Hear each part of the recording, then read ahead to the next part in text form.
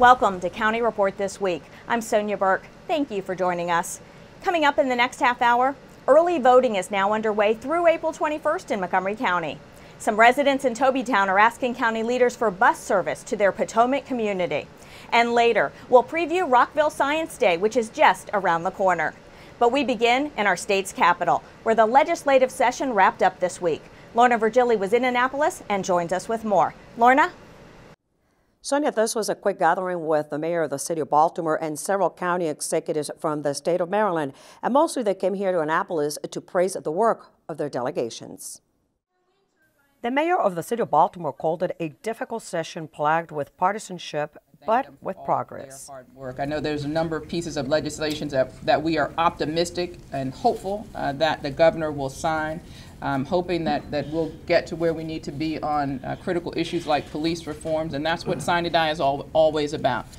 Pulling a rabbit out of the hat at the last minute to make sure that in these 90 days, Maryland continues to move forward. The county executives from Frederick, Anne Arundel, Charles, Baltimore, and Prince George's County came together to highlight some of the accomplishments during the 90-day session. The people of Maryland are going to have a first-class, world-class hospital system in Prince George's County, thanks to the work of these men and women behind me. Thanks to the work, that's right. And thanks to their work, we're going to be able to get not just school funding for our children, but build the schools we need. Thank you very much, General Assembly. Thank you, delegates and senators. That's the kind of work that we want to see happen. From Montgomery County, Executive Ike Leggett described it as improvement, as the county will be receiving additional funding for school construction, $37 million for construction at the universities at Shady Grove, and $33 million in credit from the state related to the wind case. We've had some very difficult challenges related to the wind case.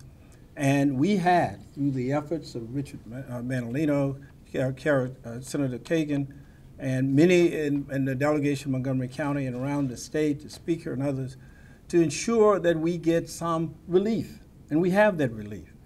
That relief, for example, will allow us to extend the payments for wind much longer and start later. For Montgomery County, it would allow us to significantly reduce the tax increase that I've asked, because part of it is built upon the wind case.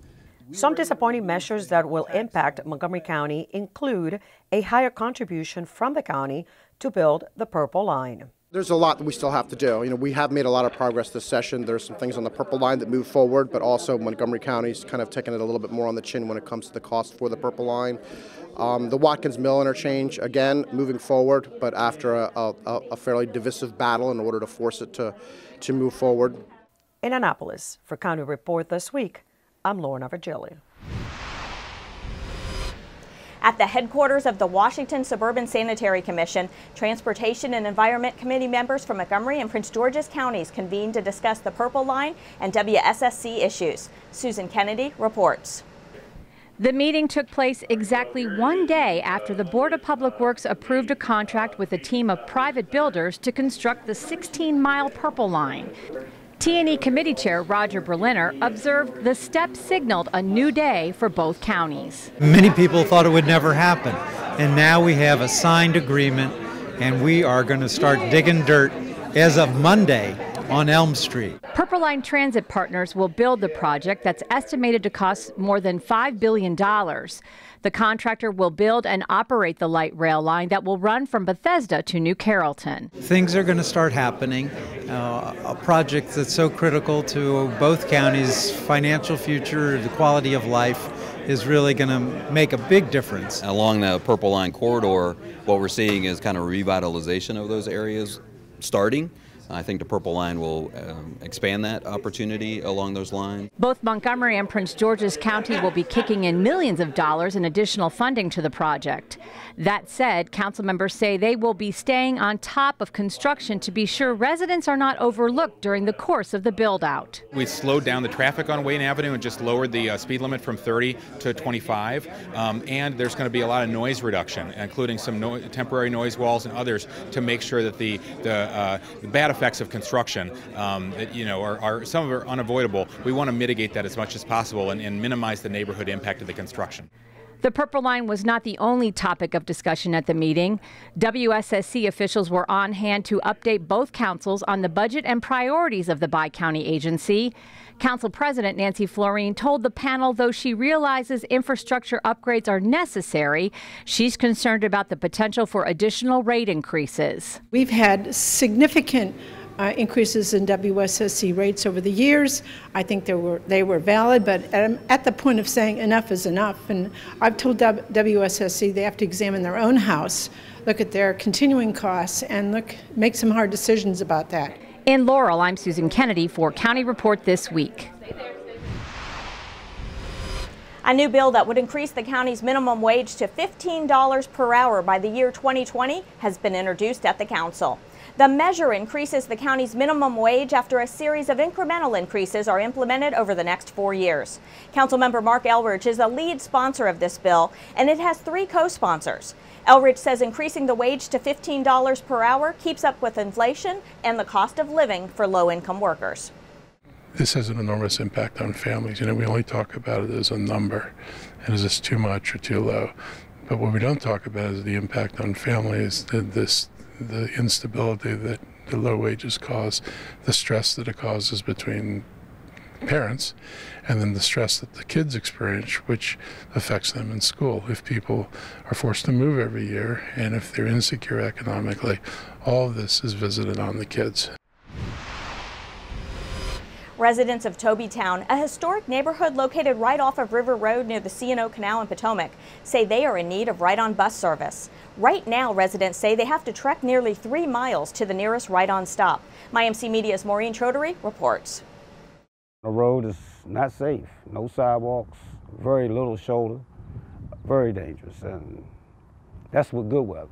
James Martin has lived in Tobytown for most of his life.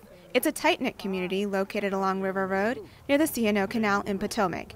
And for the past 10 years, residents have been asking for bus service to connect their historic neighborhood to the rest of the county. Residents of Tobytown say they have to walk between 2 to 3 miles to get to the nearest bus stop located on Trivilla Road. We need the bus stop because everybody here don't have a car, and there's activities going on out in the world that we need to be a part of. It's bad. I see my cousins walking along the road a lot of times, and I pull over and pick them up.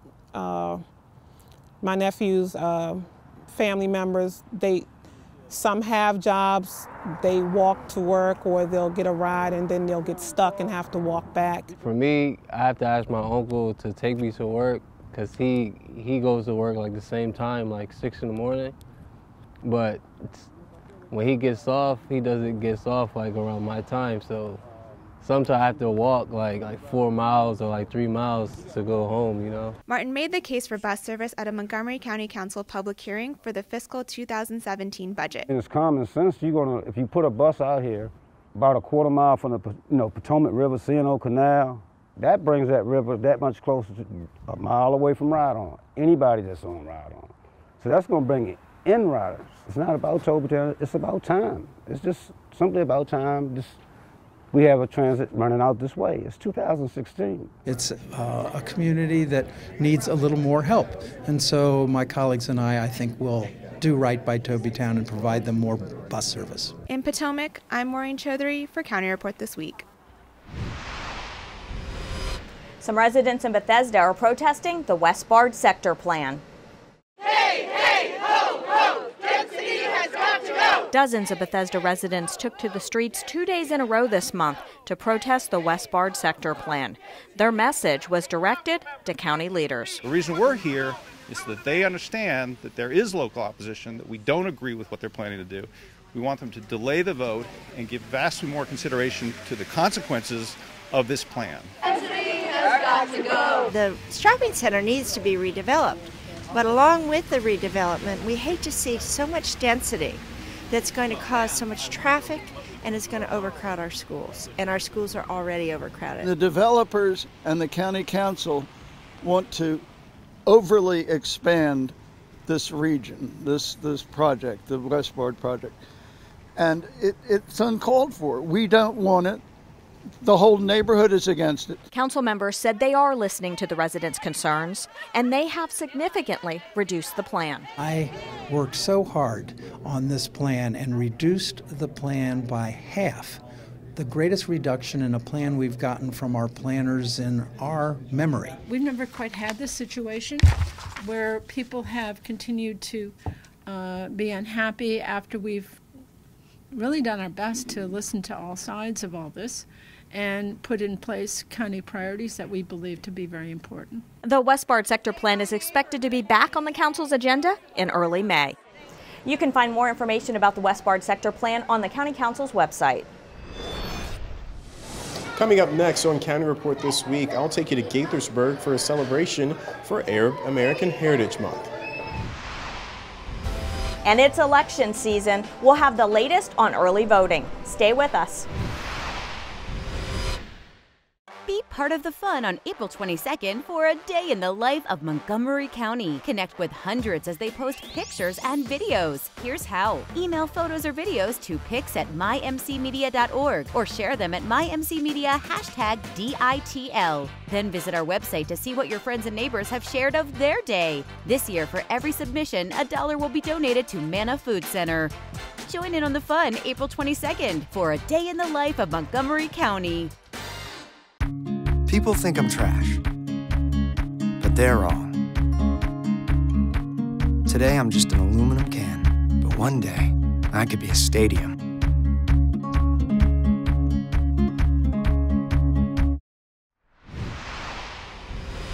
Welcome back to County Report This Week. I'm Sonya Burke. The presidential primary election is set for April 26th, and early voting is now underway through April 21st. Have you cast your ballot? Some county officials told us they plan to vote early. My wife and I will go an early vote, and last time it was pleasurable. I mean, when we went, there were not long lines. Hopefully there'll be more people voting, but there were not long lines. You could get in and get out, and you've certainly done what you need to be doing, the civic responsibility. I will be voting early, and I encourage everybody to be voting early. Tell me why it's important. Well, you never know what's going to happen on the day of election, so take care of it. You can take care of it on your time. You don't have a long wait. Get it done early. I think it's really important that everybody get out to vote. I mean, one of the things that's sad to me is the turnout we had the last election. I think we had about an overall voter turnout in Montgomery County of about 17%. We're better than that. We're better than that, and we need people to engage, to come out, to support whatever candidate they want to support, but we need people to come out and vote. And the fact that we have the early voting is a great opportunity for people to work it into their own schedules, but exercise that very, very important right to vote. Montgomery County wants to make sure its elderly Korean American residents are prepared to vote this election season. The Board of Elections hosted an information session where seniors got a chance to become familiar with the machines. Crystal Park has the story. For many Asian seniors, voting can be intimidating. There could be language barriers, or they may simply be unfamiliar with the process. That's why the Montgomery County Board of Elections, alongside the League of Korean Americans, hosted an informational session to help seniors become comfortable with the new voting machines just in time for primary election day. It's a basic American right afforded to all U.S. citizens, but many Korean American seniors don't exercise their right to vote. For one, they're hesitant about using the new touchscreen machines. I always wondered, how do I vote? I had no one to ask. But today's class was very helpful because we got to see the new machines. For the next election, I'm going to have the confidence to vote enthusiastically. Greg Humes from the Montgomery County Board of Elections demonstrates how to fill out a ballot during a voter empowerment class hosted by the League of Korean Americans. We thought by giving seniors a chance to directly see and try out the machines, they might become more comfortable and familiar with them come election day. Montgomery County recognizes not everyone in its diverse population is comfortable voting in English. The county offers materials in many different languages. To the extent that the county can provide language services, they try to do that. They have language helplines, and part of our outreach process is to sign up community worker volunteers to work on Election Day. Korean Americans are grateful the county is making an effort to include them in the voting process. Would like to get involved more politically so that we will be able to voice our rights. Asian American residents can go to the polls knowing there will be people and resources available to help them navigate the voting machines in their native languages. In Rockville, I'm Crystal Park. The city of Gaithersburg is celebrating Arab American Heritage Month. MyMC Media's Willie James Inman reports. Gaithersburg is celebrating the rich cultures of the Arab world. This is an annual event. It's one of a few multicultural receptions we do throughout the year to celebrate different cultures that are part of our community. There was dancing, food, and lots to learn about different Arabic countries. As the city of Gaithersburg hosted a reception in honor of Arab American Heritage Month, some residents expressed concern about the current tone of the 2016 presidential campaign. It's great to see non-Arabic heritage residents that's curious about the cultures, would like to know about the cultures, especially with what's going on and what they hear from the outside. We put people together so they can learn about our culture. We can also, they learn about Arab Americans. They are part of the society. We are not the new. Americans feel the same way we do. I think Donald Trump could be qualified to do a certain job, but definitely not to run this country. Local leaders say inclusiveness is important.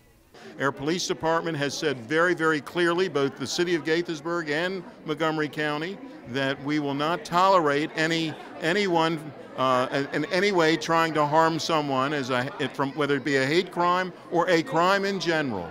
Our Arab American residents and visitors are welcome here. They're cherished and valued, and this event is partially to celebrate and express that on behalf of the city. In Gaithersburg, I'm Willie James Inman for County Report This Week.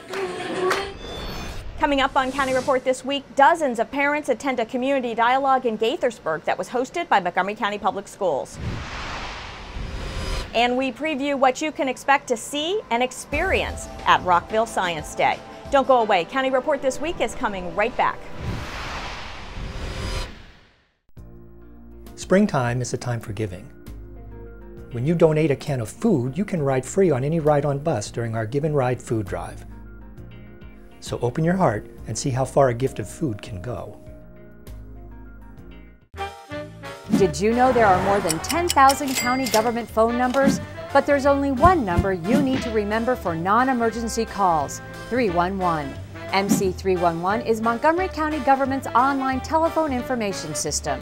Need information? Have a problem or complaint? Trying to locate a county government facility? Call 311. The call center is open Monday through Friday, 7 a.m. to 7 p.m. The website is available 24 hours a day, 7 days a week. Welcome back to County Report This Week. I'm Sonya Burke. The fields of science will be explored at Rockville Science Day on April 24th. That's where you can learn firsthand about robots, chemistry, astronomy, and more. Rock 11 Now's Kathy Dantzler has details. Science holds the key to our future, so why not explore the world of science at the 27th Annual Rockville Science Day? It's Sunday, April 24th from noon to 5 p.m. on the Rockville campus of Montgomery College. We will have a lot of new and a lot of old activities that I'm sure people have come to value. One of the new ones this year is we are going to have a planetarium. We're going to have a planetarium set up where people can go in and learn about the stars. We are so excited. We have a mobile planetarium this year. It's going to be in the Theater Arts Building. I think a lot of students and children are going to experience this for the first time maybe. We have a lot of other wonderful events. We have biology and chemistry and archaeology. We have robotics. We have rocket building. We have the natural sciences. It's a very organic event, if you will. Bring your friends, bring your families, bring your students, bring your teachers, bring your community. Come, enjoy, stay the whole day. We want to show that science is fun. We think science and engineering is fun. It's just enjoyable, it's fun, and I think what happens is when we have families coming to coming to Science Day, what they see is they see their parents enjoying science, and the kids start to enjoy some of the activities, and they get excited about it, and we hope they take that excitement back into their lives. There's all kinds of hands-on, interactive activities and experiments for you to enjoy. For more information and to find out how you can be a volunteer for Rockville Science Day, head to rockvillescienceday.org. For County Report This Week, I'm Kathy Dantzler. Montgomery County Public Schools recently hosted a community dialogue meeting in Gaithersburg, and there was quite a turnout. MCPS TV has that story. Really define the goals and the purposes of our programs. Montgomery County Public Schools' first Choice Study Community Dialogue drew hundreds of people to Gaithersburg High School on Wednesday, April 6th. They came to discuss the recently released recommendations for choice and application programs in Montgomery County Public Schools. In January 2015, MCPS commissioned a comprehensive study that examined how well these programs advance our school system's core values of excellence and equity, and whether the programs are meeting their intended goals. You know, we've had these programs for many years. The board was concerned with whether or not these programs are still meeting their intended purpose, and the board commissioned a study, the META study, to really examine these programs to see whether or not they are achieving their goals. Are they really moving the needle in terms of student achievement?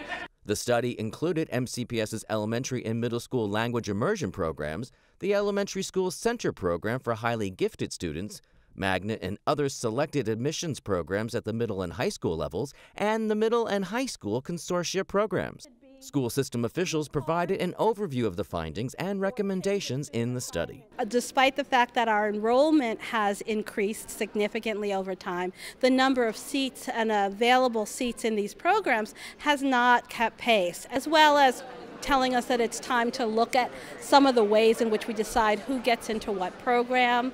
Event attendees then participated in roundtable discussions to share their views about what choice and application programs could look like. The support of the entire community is behind the magnet programs, is behind the immersion programs, and the people in this room don't want to see change. We really want to make it an equitable system. It should be like a point-based system and not a certain limited number of seats. There will be 2 additional Choice Study Community Dialogues on April 18th at Kennedy High School and May 5th at Walter Johnson High School. To learn more, visit the MCPS website and search Choice Study. It's no surprise that America's demographics are changing drastically. To shed light on what is the future of Latinas in the United States, MCTV's Carolina Galeano has this report. Latinas are one of the most powerful and fast-growing segments of the U.S. population. Yet, how can we describe them in one sentence? They don't all speak Spanish. Here to shed more light on who are Latinas and what is their economic and political future in the United States is Lauren Lee Baez, a Dominican and academic who speaks to her experience as well as her research. I throw people off. Well, actually, I identify as Afro-Latina. Latinas have been ostracized, isolated, stereotyped, objectified, and we have this unique opportunity now to be in the front seat and drive ourselves into whatever we want, and no longer having to be that maid in the movies. And what did attendees have to say? We're one of the largest consumers. We make up 1.2 trillion, I think she said. I didn't know it was that much. We are contributing so much to the economy, but at the same time it worries me because that seems that we're not saving. That's great that Latinas are buying clothes and we're purchasing pharmaceuticals and food and this and all that, but at the same time we're not saving. While financial security is of concern, Ms. Baez was sure to associate economic power with political power. Social scientists are also predicting that by 2060, not too far from 2044, Latinas are expected to become 30% of the total female population. What are we going to do with that power? What do we want the future to be? Who do we want to invite to that conversation and to that political movement? Because it has to be a political movement when women, despite of color and race and creed, are still getting paid less than their male counterparts for more work. That's unbelievable in 2016. For County Report this week, from Tacoma Park Campus, Carolina Galeano. Coming up next on County Report this week, we'll introduce you to our Pet of the Week. And it's official. County leaders have proclaimed April 22nd as a day in the life of Montgomery County. We'll tell you how to take part right after this. Vote between April 14 and 21 at one of Montgomery County's early voting centers. Visit 777vote.org to find voting hours and locations. Choose the most convenient location by checking the website for updated wait times. Did you forget to register? During early voting, same-day voter registration is a new option to make sure your vote is counted. Bring Maryland ID with you to make the process easy. The new voting system is also on the website. Remember, your time, your voice, your vote. Mark your calendars. The Montgomery County Green Fest is coming to the Tacoma Park Community Center on April 30th. This year's Green Fest promises to be a fun-filled day of entertainment, community, and learning. Enjoy live music, learn how to green your home and neighborhood, watch an environmental film, and visit the exhibitors. Green Fest has activities for all ages and interests. Make sure you stop by on April 30th and explore your path to a greener life.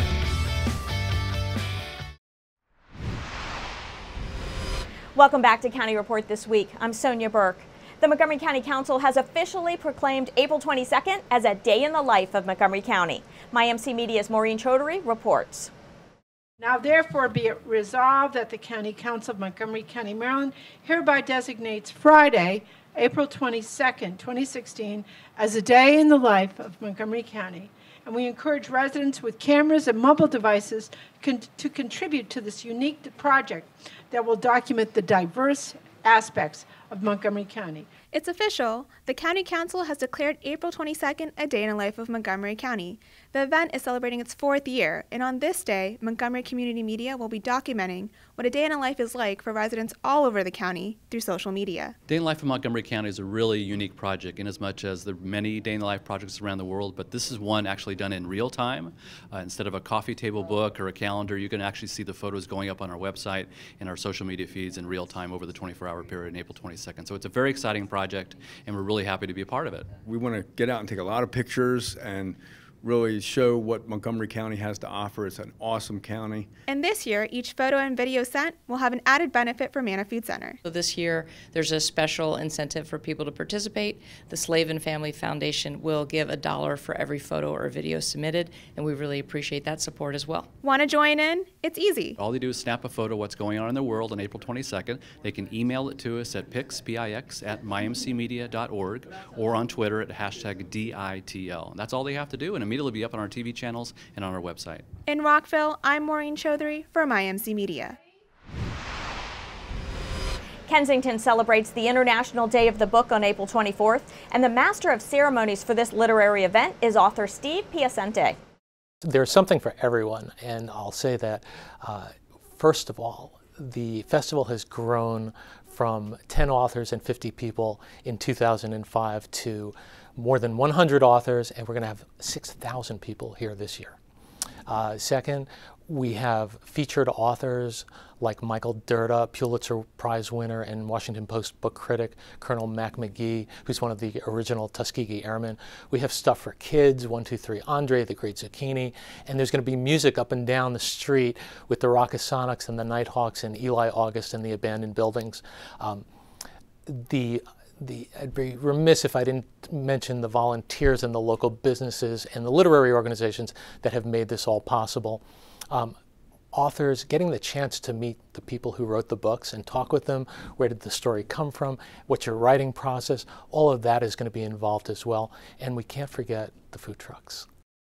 You can find more information about the Kensington Book Festival on its website.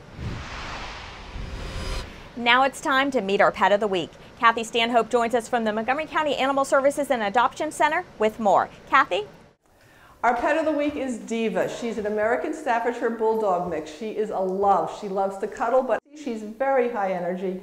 She's a great dog. She loves to play with toys. She loves her ball. She wants to play for hours on end, and then her favorite thing to do is get in your lap and snuggle. She's actually a very good cuddler.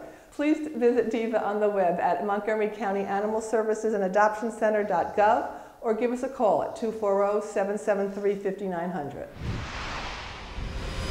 With that, we close this edition of County Report This Week. Remember to like us on Facebook and to join us again at this time every week for a look at what's going on inside Montgomery County. I'm Sonya Burke. Thank you for watching.